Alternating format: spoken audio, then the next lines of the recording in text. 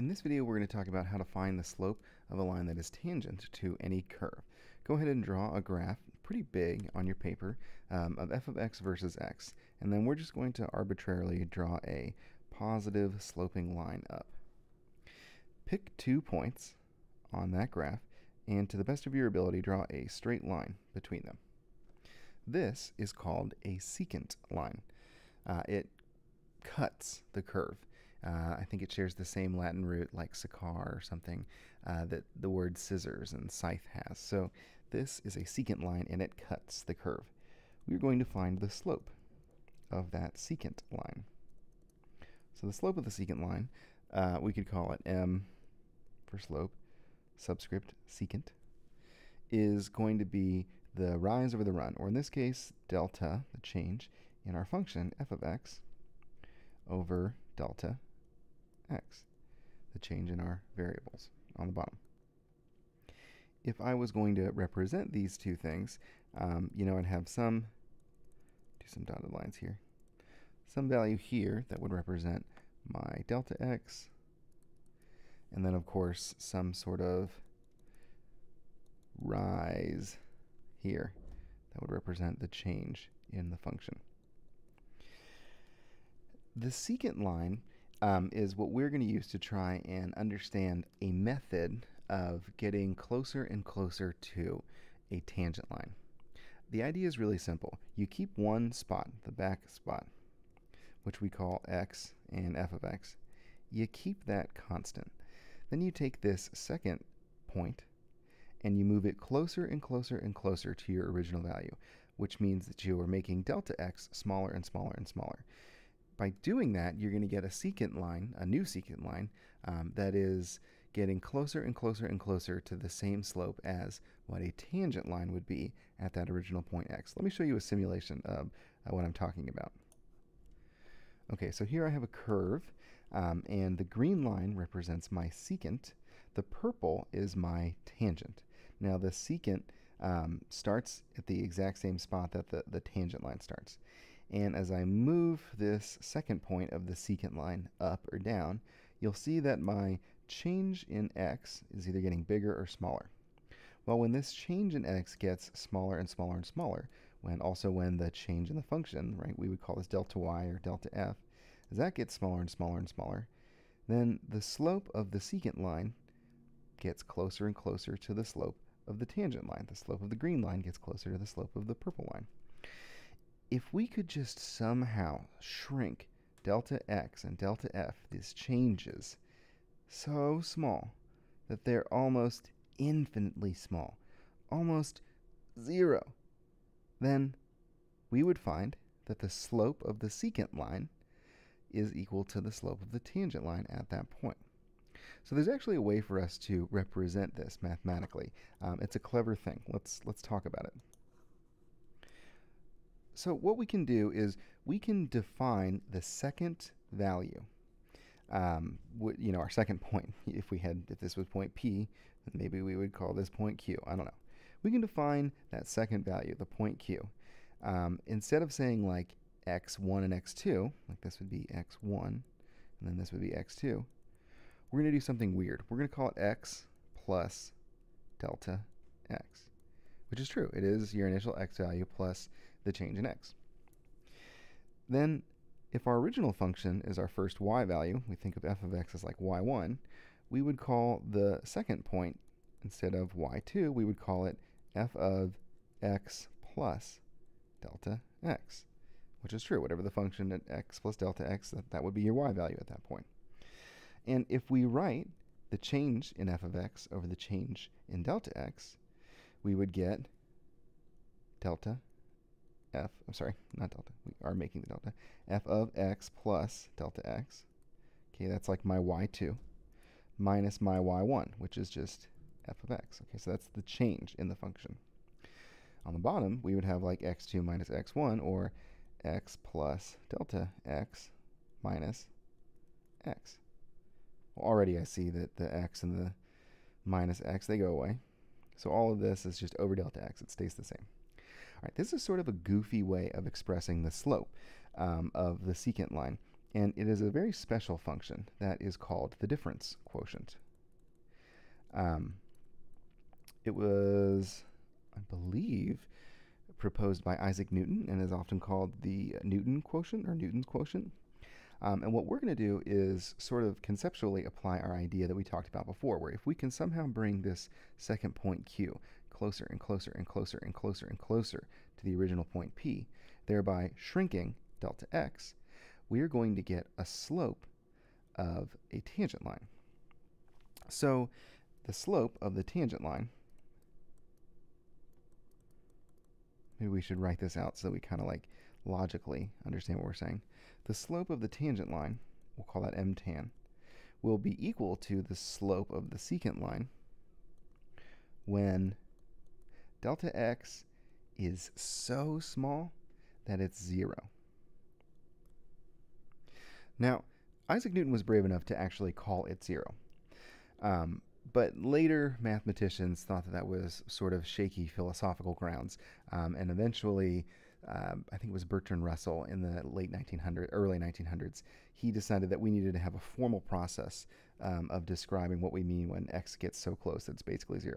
And he called it the limiting process. So you would say that x is basically 0 when the limit of delta x approaches 0. That's how you'd say that. If you've worked with limits, great. If not, we're basically just going to say that delta x is 0. You might already see we can't say delta x is 0 yet because it's on the bottom of the function, and if you divide by 0, the world breaks. So, okay, the slope of the tangent is equal to the slope of the secant line when the delta x is 0. Another way of thinking about that is saying when the change in x, or delta, is so small that it is infinitely small. Or like the smallest possible change in x ever. Like x1 is maybe it's 0 and x2 is like 0.000000001. So it's so small that it's infinitely small. This is what a man named Gottfried Wilhelm Leibniz liked to say, who lived at the same time as Isaac Newton in the 1600s. And rather than just saying delta x is 0, he would say it's so small that it's infinitely small, and he would use a different letter to represent it. He would use a little d. So instead of saying delta f of x and delta x, we would say little d f of x and little d x. These are called differentials or infinitesimals because they're infinitely small. Okay, let's stop, pause, summarize. Here we go. The slope of the tangent is equal to the slope of the secant line when delta x is so small that it's basically 0. We can say that one of two ways. The limit of delta x approaches 0, or this infinitely small change in f over the infinitely small change in x. So this infinitely small change in f over the infinitely small change in x, this is something that we're going to call the derivative. And we say that it is equal to the limit of delta x as it approaches 0 of the slope of the secant, which the difference quotient is what we're going to use for the slope of the secant. So f of x plus delta x minus f of x all over delta x. Oops, sorry. This is what we call the derivative, because we are going to eventually get an equation that tells us how to find the slope of a tangent line at any point by going through a rather tedious deriving process. So this is called the derivative. And to make things even weirder, Isaac Newton preferred not to say little d f of x, little dx. Isaac Newton liked to say f, you'd put a dot over the x. And then Joseph Lagrange is a guy who started putting a little line in front of it. Calls it a prime. You'll learn about all these things in your calculus classes. But we're going to stick with this differential notation for right now. The little d's. The infinitely small changes. Okay, so the infinitesimals. Moving on. Let's do an example so that all of this nonsense makes sense. Use the difference quotient to find the slope of a line that is tangent to f of x equals 3x squared plus 2 at x equals 2. All right, so let's sketch this bad boy. My f of x, f of x. If I were to sketch this thing, it would start at 2. it would have an initial slope of 0, and then it would have a positive a term, so it's smiley faces. So it starts at 2, initial steepness of 0, and it's smiley faces. Okay, great, awesome. And I want to find let's see, the slope of a line that is tangent at x equals 2. So at x equals 2, I want to find what is the slope of this line. Okay, so here's how we proceed. First of all, we're going to say we're finding the derivative, okay, or the infinitely small change in the function over the infinitely small change in x. And then we state what we mean in terms of limits. Well, what that means is I'm going to take the limit as delta x approaches 0 of the slope of the secant, written in this incredibly annoying way that we don't quite understand why we're doing yet. Awesome. Now, let's actually fill out the slope of the secant. So we still have to write limit delta x approaches 0, which is super annoying, and that's what I hate about limits. And so what I would do here is I basically just take x plus delta x and plug it in to this function. So this would give me 3x plus delta x, the whole thing squared, plus 2. Okay, so that's the first function, minus, and then I just plug in x to this. So 3x squared plus 2. Awesome. Divide that whole thing by delta x.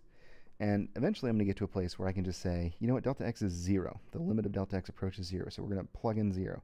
But I can't do that right now because delta x is on the bottom, and if I divide by 0, the universe breaks. So I have to simplify.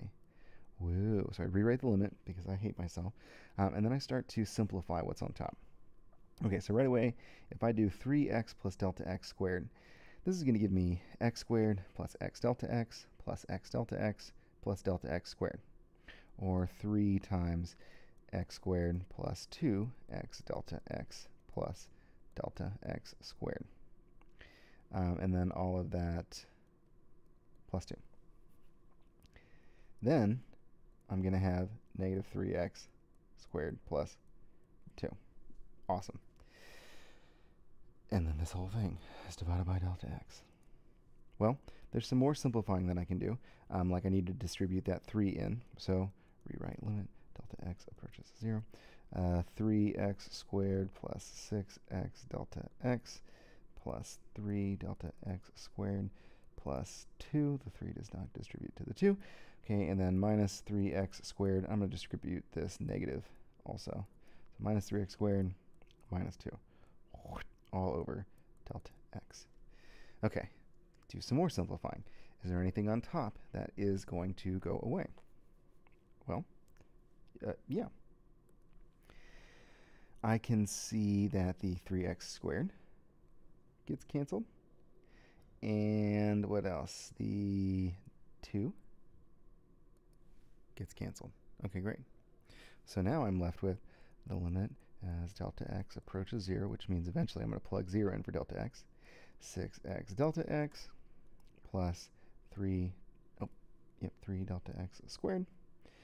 And that's it. Okay. And I divide that whole thing by delta x. This is kind of annoying. I'm going to move this delta x up a little bit so it's not in the way. Oh, I see some simplifying that I can do. Do you see it? Yeah, I can now get rid of delta x in each term. So I've got the limit as delta x approaches 0 of 6x plus 3 delta x, and that's it. And now I think to myself, okay, what would happen if I said that delta x is 0 now? It's so small that it actually is 0. Well, it would disappear because 3 times 0 is just 0. And I can mathematically comprehend that. I can do that. So now I use the limit, and it's gone, and I'm left with 6x, which tells me that my infinitely small change in the function over the infinitely small change in x, you can think of that as like this tiny, tiny, tiny triangle right here with df of x and dx, has a slope of 6x. Now you'll notice this is an equation. And what I can use this equation to do is find the slope at any point on the original function of a tangent line at any point on the original function. So let's go back to the problem, what it wants me to find. I want to find the slope of the tangent line at x equals 2. Okay, well, so all I have to do is say, all right, the derivative, f equals, and then we can plug in 2.